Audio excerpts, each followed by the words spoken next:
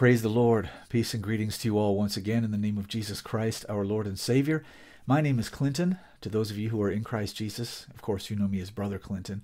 And this is the Word Prophet Channel, a Christian ministry dedicated to the purpose of teaching the Word of God to the people in the churches of God so that we can go back to serving God in spirit and in truth, as our Lord Jesus Christ commanded.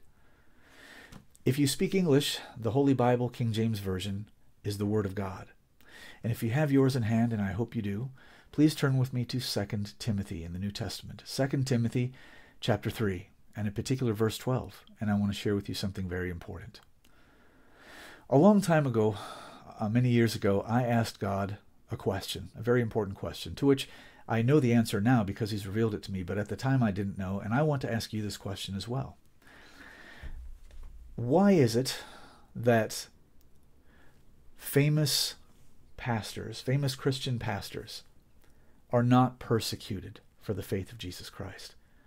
Why is it that men like Billy Graham and John MacArthur and R.C. Sproul and David Jeremiah and Ravi Zacharias and Kenneth Copeland and T.D. Jakes and Creflo Dollar and all the famous Christian pastors that are very rich and famous and well spoken of, why is it that they're not persecuted? Why is it that when Billy Graham was still alive and on the earth, that when he held his rallies and his revivals where there were tens of thousands of people there and he was preaching from the pulpit, why is it that the governors of the state that he was in, or the states that he was in, why didn't they send their armies to go and disperse the crowds and arrest Billy Graham and put him in prison?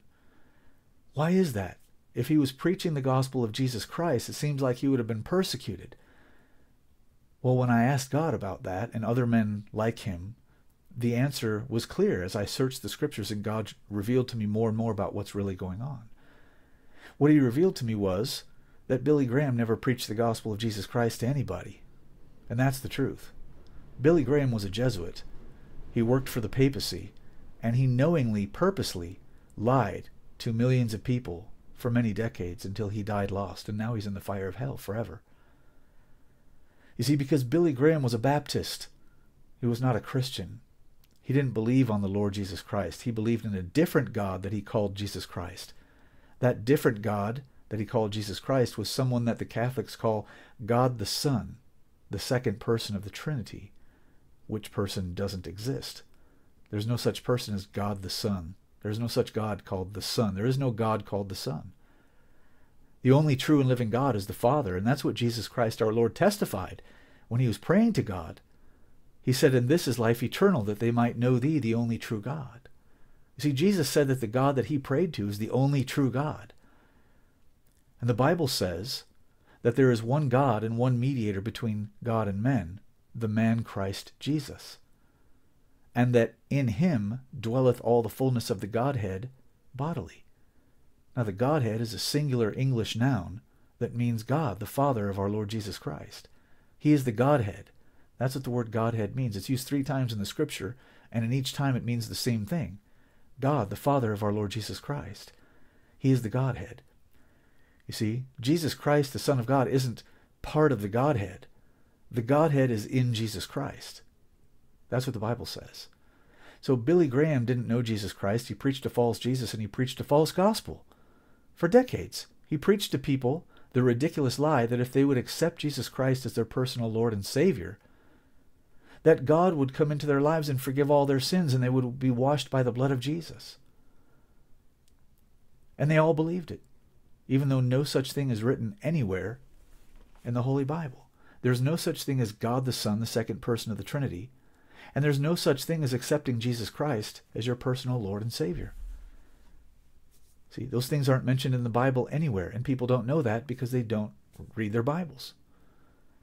And so I asked God about this. Why doesn't Billy Graham get persecuted? Why doesn't Joel Osteen get persecuted? What about Kenneth Copeland and T.D. Jakes and Andrew Womack and R.C. Sproul and John MacArthur and all of these famous theologians, all these famous preachers, all these famous so-called pastors?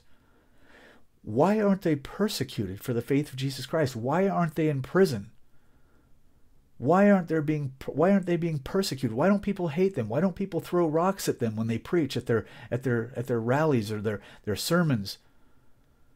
Why don't people persecute them? The reason that nobody persecutes them is because they're not preaching the gospel of Jesus Christ. See, they're of the world. And Jesus said to his disciples, if you were of the world would love his own. But because you're not of the world, but I have chosen you out of the world, therefore the world shall hate you. See, because you're not of the world. Jesus said, even as I am not of the world, you are not of the world either. So if you're a disciple of Jesus Christ, then you're not of this world. You don't have to get a bumper sticker and put it on your car that says you're not of this world. If you're not of this world, people will know, and they will hate you. You see? And that's why it's written in 2 Timothy chapter 3, verse 12. Yea, and all that will live godly in Christ Jesus shall suffer persecution. Yea, and all, not some, not most, and all that will live godly in Christ Jesus shall suffer persecution. You see, if you belong to Jesus Christ and you're established in the truth of his word and you're walking in the truth of his word, you will suffer persecution. That's part of the journey. And that's how you know, partly how you know, that you're on the right path. Mostly how you know you're on the right path is if you read the word of God and obey it. But when persecution comes, that's a confirmation to you and to me that we are on the right path, that we're over the mark, as they say, that we're doing the right thing. Praise the Lord. So according to the title of this video is the subject that I'm about to get into, and that is, who is it that will persecute you if you're a Christian? And this is why I said in the beginning of this video that it's very important, especially for those of you who are young in the faith, to understand this. When I was young in the faith, about 30 years ago, I knew that I was going to get persecuted, even though I had only read through the Bible once or twice at that time. You know, my first year or so in being born again. I wasn't even saved yet. I hadn't even obeyed the gospel yet. But I was born again in October of 1994, and I hit the ground running. I was reading the Bible like crazy, and God was changing my vocabulary. He was changing everything about me. And it took about 5 years after that, almost 5 years, until I finally came to the knowledge of the truth of how to obey the gospel of Christ and be saved. And I was baptized in the name of Jesus Christ on June 26th, 1999. And that's when I was saved from my sins. But back in 1994, I was born again. And in 1995, I received the gift of the Holy Ghost. And I was growing in the Lord. And as I was growing in the Lord, I knew when I was young in the Lord that I was going to be persecuted. I knew that. That wasn't going to be a surprise for me. It wasn't going to be a shock for me that people were going to persecute me. What came as a shock to me was where that persecution came from. You see, because I thought that the people of this world that didn't care anything about the Bible, that didn't care anything about God, that they were going to be the ones to persecute me. That they were going to be the ones to beat me up or blaspheme God or revile me or call me names or whatever. They were going to run me out of town or whatever. That's what I thought. But I quickly found out that that was not the case. You see, the sinners of this world that don't read their Bibles, that don't go to church, that don't try to be Christians at all, they don't care what I do. They don't care what you do. They just want to smoke dope and drink beer and fornicate and whatever. And if we preach the word of God to them, they don't like it, but they're not going to waste their time persecuting us for it because they don't care. They don't care. There's no fear of God before their eyes either, and they have no desire to stop us from preaching the word of God. They just don't want to hear it. See, it bothers them, and they don't want to hear it, and they try to get away from it. But they're not going to persecute us for preaching the word of God. So if that's the case, Brother Clinton, where does persecution come from?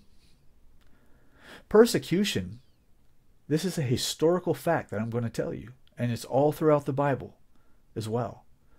Persecution against Christians comes from other people who profess to be Christians. It comes from the ungodly, unregenerate sinners in the churches who do not believe the gospel of Christ, but carry Bibles and go to church and say that they're Christians. It is those people that will persecute you when you're a Christian. It is those people that will become so indignant and so angry against the preaching of the gospel of Jesus Christ that they will hate you, that they will revile you, that they will stomp and snort and blaspheme God. Even many of them will come to the point where they will blaspheme the Holy Ghost right in front of you. They will be filled with the Holy Ghost and refuse to be baptized in His name. And when you preach the gospel of Jesus Christ to them, they will straight up call you a devil. They will straight up call you a servant of the devil. Somebody just did it to me in YouTube comments like a half an hour ago. And I never get used to it, but it's a normal occurrence for me now. So it doesn't, it's like water off a duck's back. I used to get really sad about it, but I don't anymore. Because somebody who would blaspheme the Spirit of God is no friend of mine, and I don't feel sorry for them at all. Because their heart is blackened and they hate my God, they hate my Savior. So I don't feel sorry for them at all. I don't weep for them at all, nor should you. See, and this is almost a daily occurrence for me because I have this worldwide ministry. So it might not be a daily occurrence for you if you're a Christian, but it's going to happen. It's going to happen to you, so get ready for that. In one of my favorite chapters of the Bible, 2 Samuel 17, it's 1 Samuel 17, when David was sent by his father to go check on the army of Israel. This is the episode, this is the story of Goliath and how David fought with Goliath. And David was sent down, and I have this on my screen right now, so I'm just going to look at Bible Gateway, which I have on my screen right now, and the verse I'm talking about is 1 Samuel 17:28. But in this chapter, David's father Jesse told him he gave him some cheeses and some bread and some other things, and he told him to go down to the battle and see how his brethren are faring. And so David did these things, and he took these things from his father, and he left the sheep with a keeper, and he went down to the battle to check on his brothers and to bring them the things that his father had sent him to give them.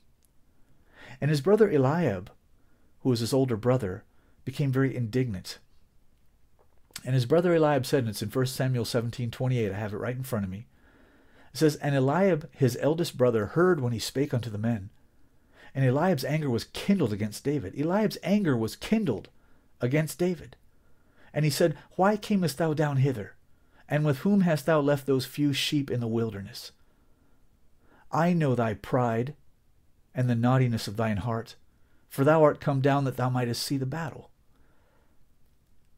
Now, why did Eliab say this? Eliab was one of David's brothers. Remember when Samuel was sent from God to the house of Jesse to anoint the next king of Israel?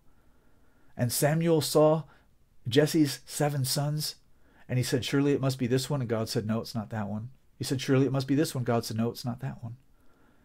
Until finally he had seen all of his sons except one.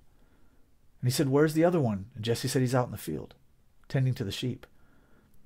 And God anointed David. He didn't anoint Eliab, nor any other of David's brothers. Why? Because these men were goodly to look to, but they were not whom God had chosen, because God looks on the heart. So where was Eliab's heart? It wasn't with God. Because why did he accuse his brother David of wickedness? David didn't do any wickedness. He obeyed his father. See, and when we obey our Father, which is God, then our brethren, supposedly our brethren, those who profess to be the children of God, they will falsely accuse us of pride and naughtiness. But in David there was no pride and naughtiness, at least not in that particular incident. He had obeyed his father. He had just done what his father told him to do. But yet he was accused by his brother for no reason. For no reason. He was accused of pride and naughtiness. And what of our brother Joseph, who was one of his father, I might say his father's favorite son? And for that reason, and for that reason only, his brethren hated him. They hated him. They couldn't stand him. When they saw him coming, they were like, "Oh, here's that dreamer of dreams." And they devised a plan. Let's throw him in a pit and leave him there. And they did that. And his brother Judah couldn't handle it, and he saved his life and drew him up out of the pit and sold him to the Midianites instead. So he was sold into slavery. Why? What crime did he commit against his brothers? None. His crime was that he obeyed his father. And so his brothers sold him into slavery. And we know the story of Joseph, which is the story of Jesus Christ our Lord, whose brothers sold him to the Romans. And he became exalted second in all the kingdom under his father. Praise the Lord. And so it was that Joseph was exalted second in the kingdom under Pharaoh and was used of God to save the lives of his family, which in turn enabled the line of Messiah to come forth. Because if Israel and his family had been killed in the dearth, in the famine, then Messiah wouldn't have come forth. So God used Joseph for that purpose. And this is why Joseph said to his brethren the second time when he revealed himself unto them, "You all meant it for evil, but God meant it for good." You see, they persecuted him. They hated him. Why? For one reason. For one reason. Because he obeyed his father. Why did the Jews hate Jesus? For one reason and one reason only. Because he obeyed his father.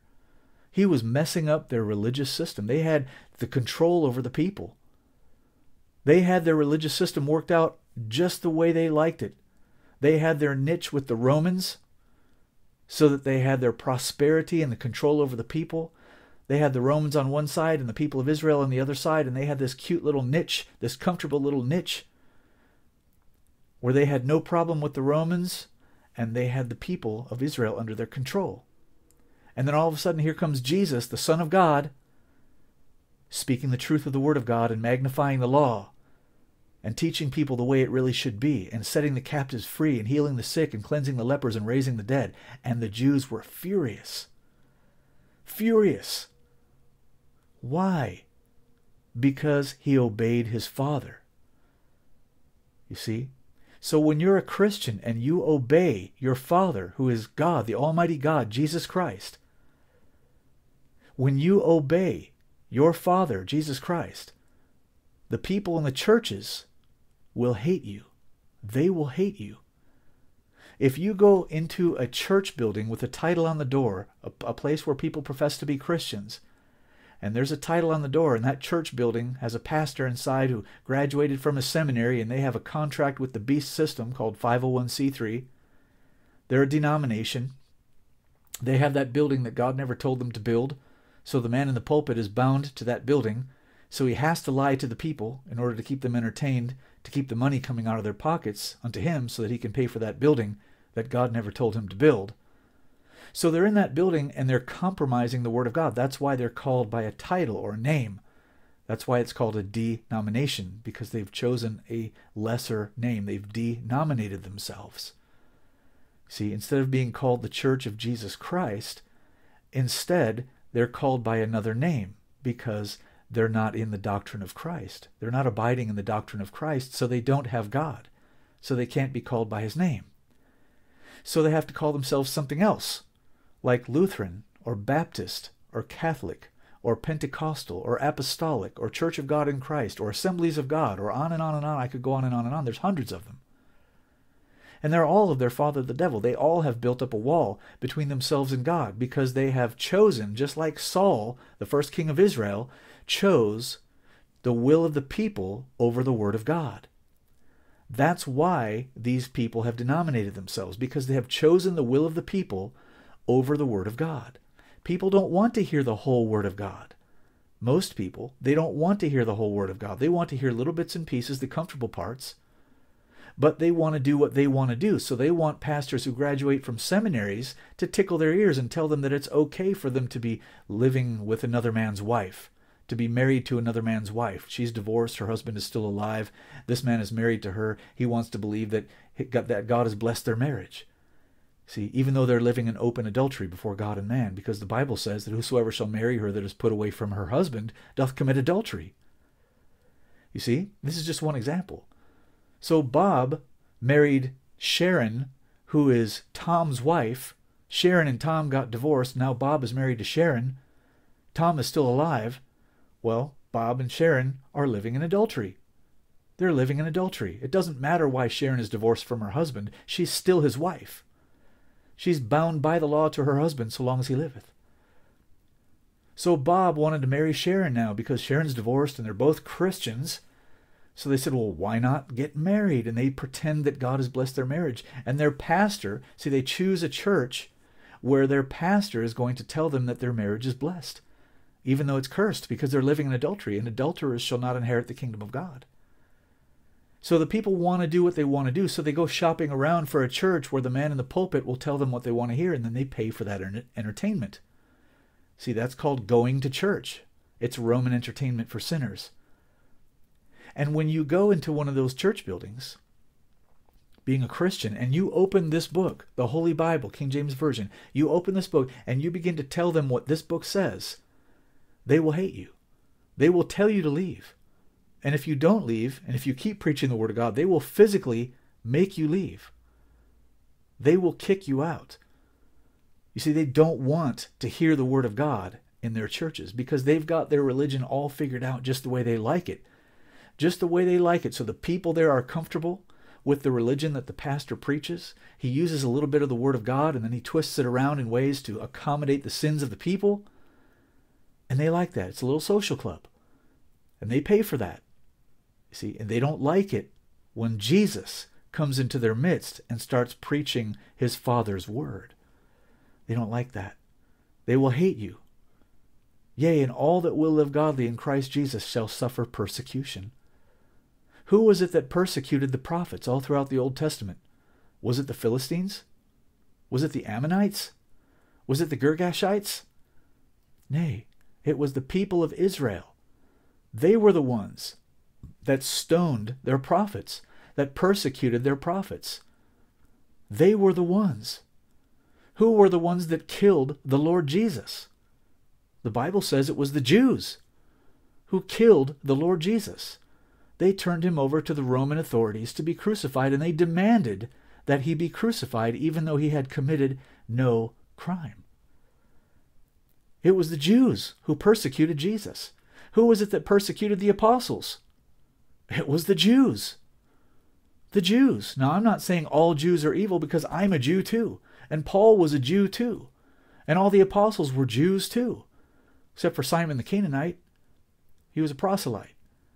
But yet, who was it that persecuted the prophets and the Lord Jesus and the apostles, and who still persecute Christians today? It is the people that profess to be the people of God. That's what it's always been, and that's what it always will be until the end of all things, when God hath put all things under the feet of his Son, Jesus Christ. When he will have put all enemies under the feet of Jesus Christ, as it's written, the Lord said unto my Lord, sit thou at my right hand, until I make thine enemies thy footstool. And until that is fulfilled completely, it will be the same. The people of this world that don't care anything about the gospel of Jesus Christ, they don't care what you do. They're not going to persecute you. They might laugh at you. They might flip you off, whatever. They might moon you or whatever. But they're not going to persecute you because they don't care what you do. They're just trying to do what they want to do. The ones who are going to persecute you, if you're a Christian, are the ones who profess to be Christians, the ones who go to church and carry Bibles under their arms and imagine that God is a trinity of persons. And they imagine that they're saved from their sins when they have never obeyed the gospel of Jesus Christ. You see, they think that accepting Jesus Christ as their personal Lord and Savior has made them Christians. And they will say, baptism doesn't save you, baptism is a work. Well, wait a second. Isn't accepting Jesus Christ as your personal Lord and Savior, isn't that a work? Isn't that something that you do? I think it is. But they think that it's okay to do that, but it's not okay to do this. So they deny the fact that the Bible says that baptism in the name of Jesus Christ is for the remission of sins, and that it saves us, that it is the washing of regeneration, that it's how our sins are washed away by the blood of Jesus Christ. You see, there are three that bear witness in earth. The Spirit, the Spirit and the water and the blood.